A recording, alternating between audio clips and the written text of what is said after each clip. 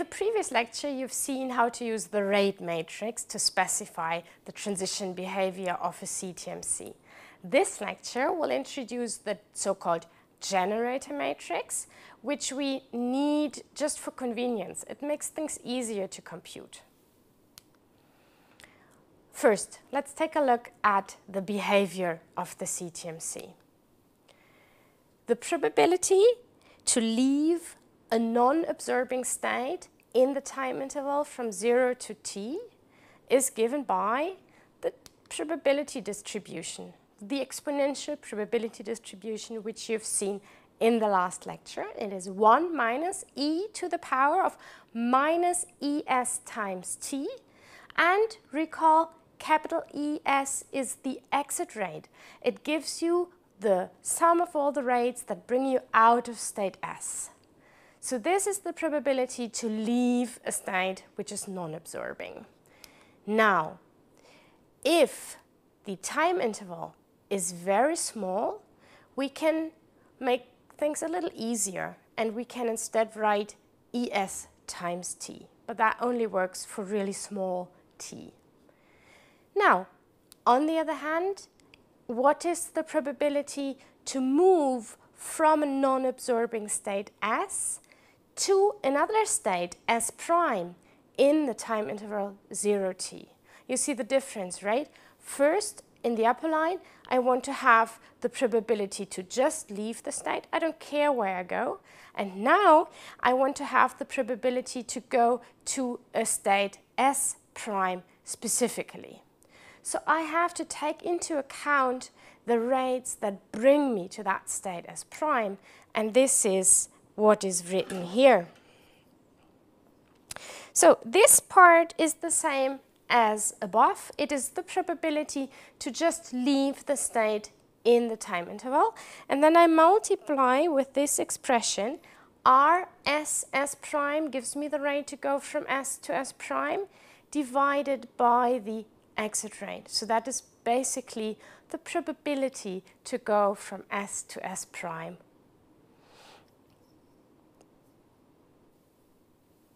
Now, this discusses the generator matrix. It is also called infinitesimal generator matrix. You don't need to remember that. Q is capital R minus, on the diagonal, the exit rates.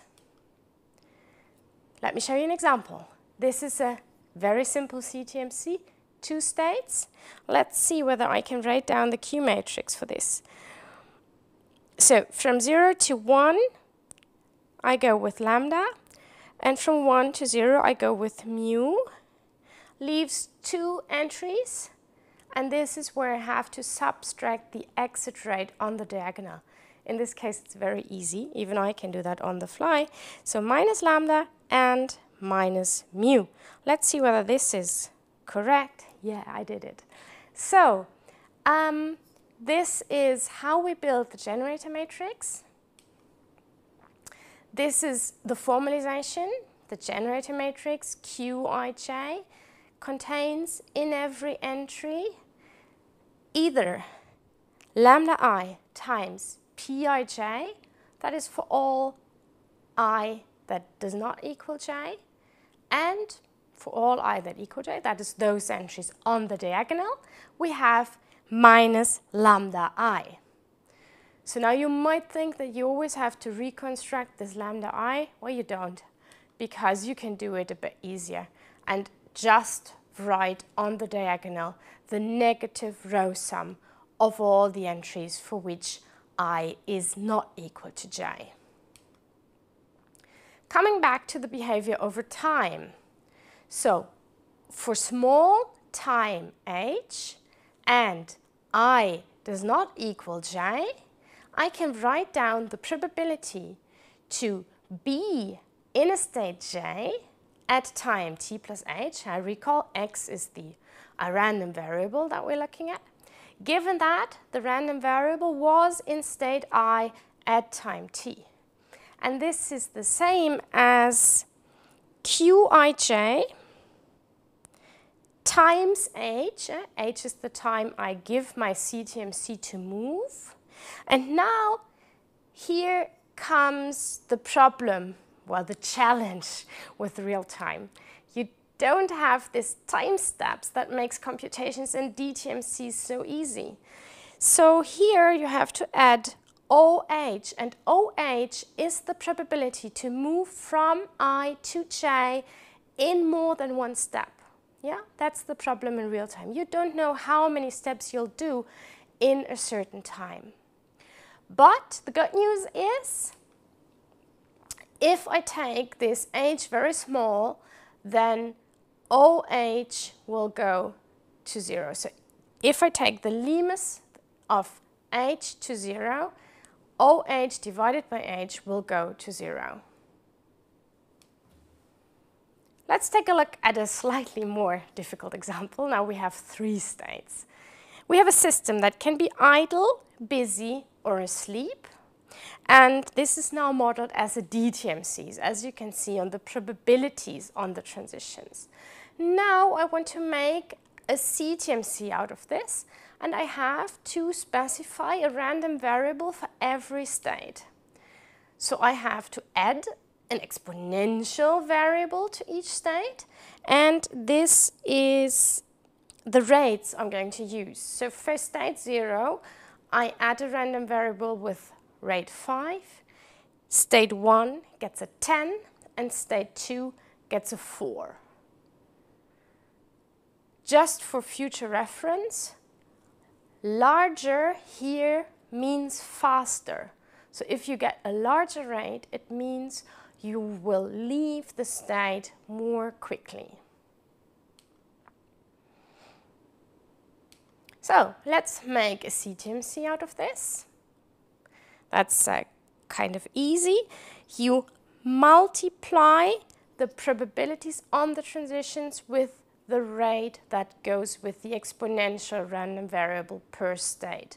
So for state 0, it is 5, and this is what I did. I multiplied 0.8 with 5, gives me a 4, and I multiply 0.2 with 5, and that gives me a 1, and then similarly I do the same thing for the 2 other states. Now for this CTMC I can again write down the generator matrix. So I move to state 1 with rate 4, I move to state 2 with rate 1, and now the diagonal entry is the negative row sum, so minus 5. Next row means next state, from 1 to 0 with 10, and from 1 to 2 with 4, and the negative row sum here is minus 14. Last state, 2 to 1 is 4, and that is the only transition. So this is a 0, and this is minus 4. Let me clean this up for you. Yes. Now, I can also go the other way around. I can start with the CTMC and compute the so-called embedded DTMC. And let me show you how this is done.